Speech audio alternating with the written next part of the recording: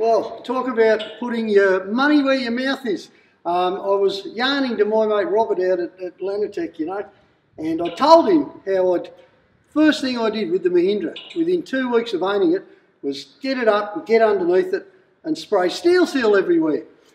Because at the end of the day, you know, if you look at photos of Milo over the years, she's been stuck on beaches down in Tasmania, she's been in the quicksand in South Australia. That many times I had to drive through salt water for various reasons, whether it was a Make-A-Wish run or whether it was because some cameraman wanted a nice splash shot. But she saw her share of salt, and it was quite often a long time between, you know, getting to the next fire hose, so to speak. Weeks at a time, which can really cause a lot of damage.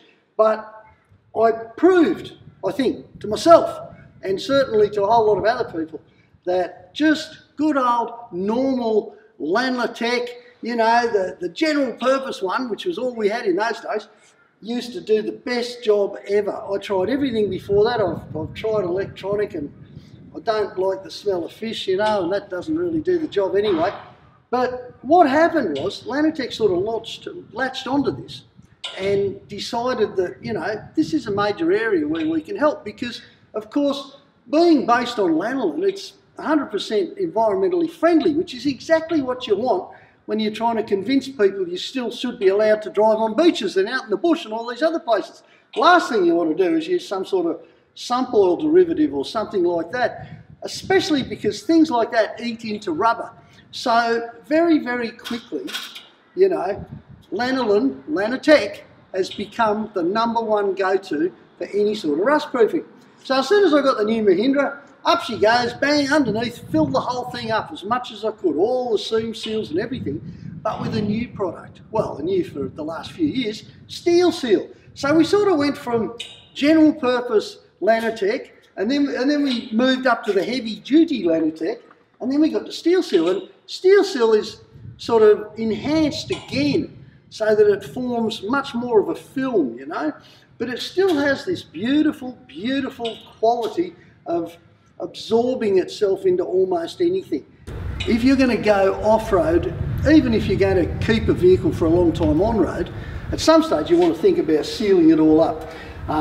So along comes the Lanotec boys, they go and buy themselves a brand new Ford Ranger just to prove that it's going to work. Now, why the Ford Ranger? Well, it's typical of all modern cars in that it's made up of overlap, you know, pressed steel panels underneath. Now, this is a wonderful method of construction, and they do have ways of ensuring some degree of rust proofness in that. But of course, it's those seams where rust always starts because water gets in there, salt gets in there, it stays in there, it works itself around, you wind up with a rust spot somewhere. The best thing about the Ford for this, you know, particular display of prowess, if you want to put it that way, is that it's got this semi-pressed steel hole from one side to the other. It's actually one of the main beams underneath, the support beam, but you can see it. And you can also see how it's overlapped all the way, made out of steel panel. Now, it's a perfect place to trap water, salt, sand, all that kind of stuff, create rust. So the guys said, right, let's get one of these things. We'll seal it up right from the start. It's only a week old.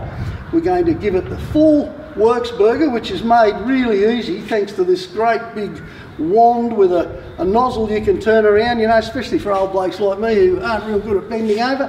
I can get in here, I can do almost the whole thing, not a problem at all. And then places like that particular hole we're talking about, we just thread it through. Now, I reckon it's probably going to take 2-3 litres tops of steel seal to do the whole thing underneath right at the beginning, okay? And then we're going to come back to this vehicle probably every 6 months to start with, maybe every year, and see how it's going. In the meantime, it'll get used in all the situations you use a vehicle like this for. And seeing as we're up here in glorious Queensland, it'll be going up the odd beach too. So we can monitor it, we can just literally put it all down so that the whole world can see how good it is. A couple of things that we should mention. I've used one of these before, it's a beautiful tool. Also the 2 litre bottle you can use with a spray. You don't want to use a pressure pack for this kind of job. It just takes too long, and there's hydrocarbons in pressure packs that aren't always good for things underneath the car. Righto, well I better get into this.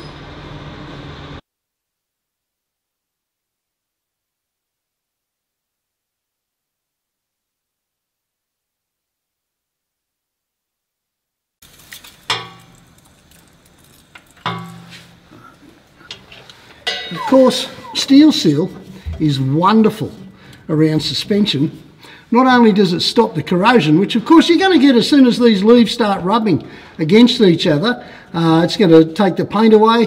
You know, there'll be a little rust, but what you also get is a lubricant ability, and it makes leaf springs run really beautiful. It's one of the things I enjoyed in Milo over the years. Every time I just whack the steel seal on, she'd just feel beautiful. Electrical connections, things like that, as much overspray as you can get around them, it's all good. It's not going to do any harm at all, and it's going to seal it up. It is going to take the new look away. Once it gets a bit of dust on, it's going to look dusty all over.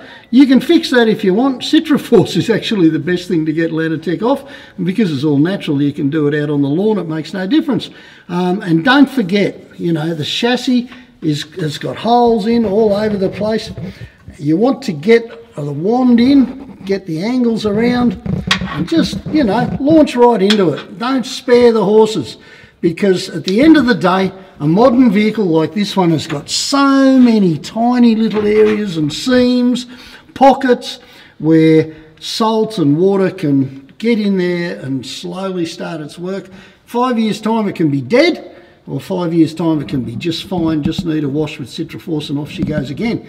So if you love your vehicle and you like off-roading, you've really got to use some steel seal.